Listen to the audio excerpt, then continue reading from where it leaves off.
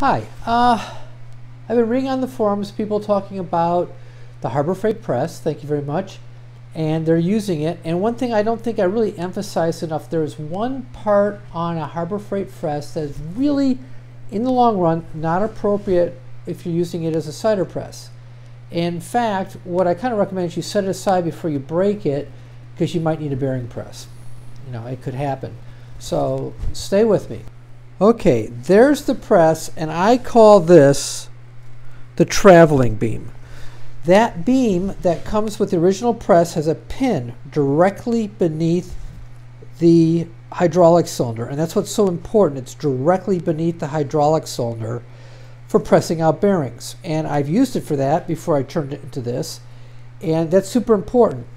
But when you're pressing racks, you're dividing the load across the beam, and the beam will buckle.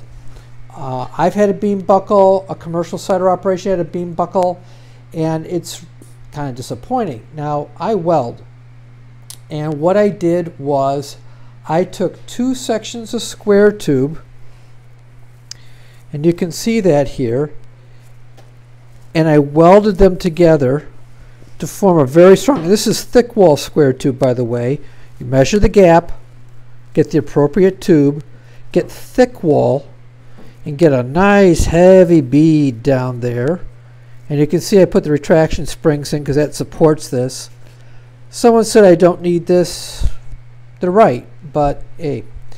But anyway, and then I put pieces of side C-channel here just to guide it.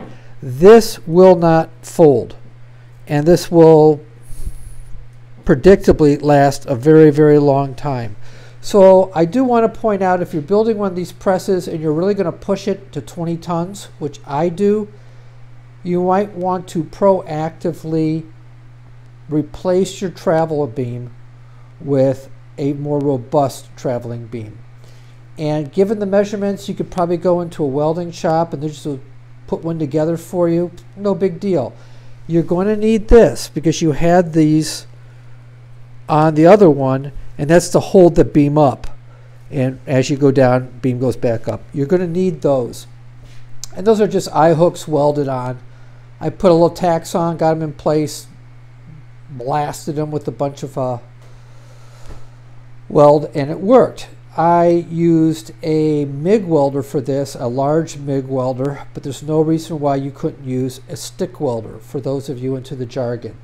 But anyway, Harbor Freight press, wonderful thing. Replace the travel beam with a more robust travel beam. Save the old one. Yeah, you may need to press out bearings someday. Comes in really handy. Okay, that's it. Talk to you later. Bye-bye.